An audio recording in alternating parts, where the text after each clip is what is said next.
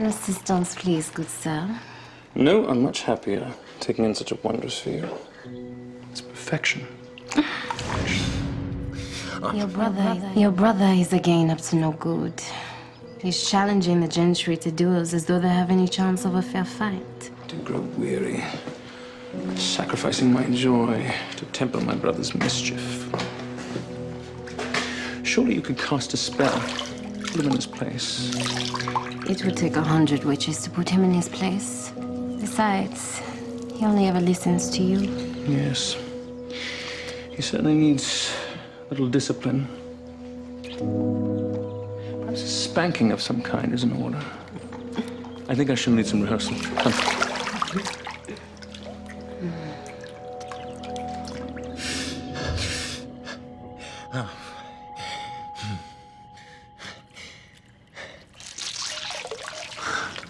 Hayley, please.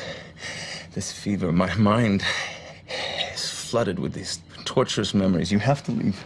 What is your deal? You don't like people taking care of you? Well, there are consequences for those that care. I will not have you pay that price. So you're having weird retro sex dreams. Get over it. I'm staying. So what about our visitor? What does she want? I'm guessing she's the one that left the mystery Bible on the doorstep last night. It'd be nice if she'd stick around long enough to tell me why.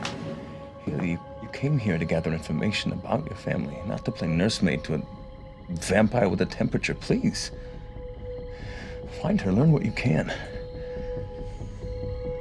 No. I'm staying.